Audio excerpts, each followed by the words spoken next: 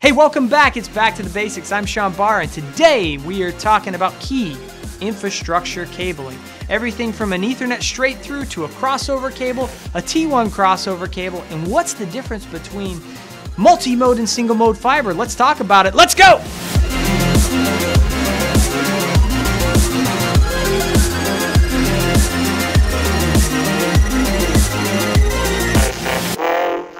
We are back and we are talking the key cables in networking. First one we're going to talk about is Ethernet. There's two real core Ethernet connecting cables, which is an Ethernet crossover and a straight through Ethernet cable. So what's the difference? Well, anytime you're using an Ethernet crossover, you're connecting like devices. So DCE to DCE, DTE to DTE device. So what is a DCE device? Well, DCE device is a data connecting device, and DTE is a data terminating device.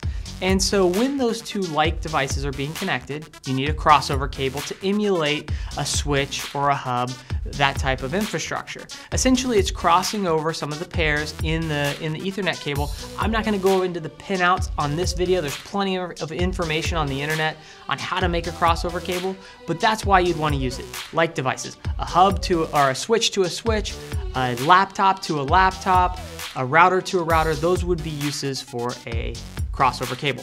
A straight through cable, that's a typical cable. It's connecting a device, a network device like a laptop, to a switch. Anything like that, a standard connection would use a straight through cable.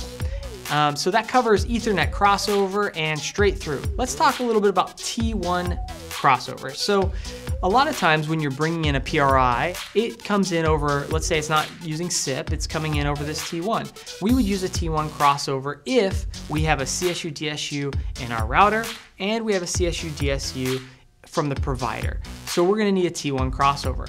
It's 4 wires, and essentially it's just crossing the pairs over. Again, there's plenty of guides on there on what the pinout is for a T1 crossover. The main point is knowing when to use it. So if you're connecting a PRI into a router or for voice termination or a PBX, and it doesn't come up, you don't see the little green light that says connectivity, you need most likely a crossover cable, and that will bring the connection up. So if you're looking to enable a T1, there you go. T1 crossover, that's the use case. Fiber optic cables.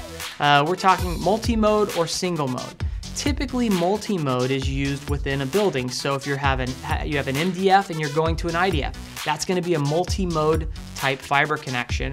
If you're going building to building or you're stretching miles, that is going to be a single mode type of fiber.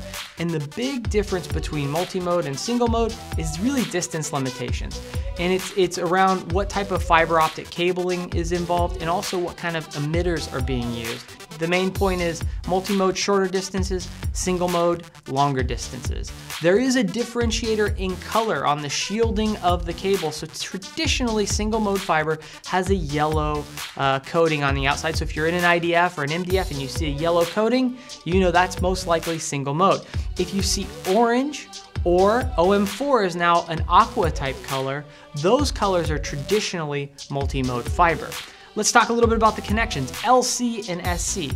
So traditionally, back early in the days, SC was the common form factor for pluggable fiber. And the reason is the GBICs were a little wider, and that was the form factor that it supported. Now as we move to SFP, smaller form factor, they're a little bit narrower, and so you need another form factor for connecting that fiber, and that is LC. They're the small little square type connections. Really, there's no difference in terms of the fiber optic cabling. It's more of the form factor of the plug that connects the fiber optic cable. So to wrap it up, we talked about Ethernet crossover cables versus Ethernet straight through cables. We talked about when to use a T1 cable, and we also talked about what type of fiber optic cables are out there. If you like this video, or if you have any comments, you want us to do a video on something maybe I said here, let us know. Make sure you like, subscribe, and we'll see you on the next video. Thanks for watching.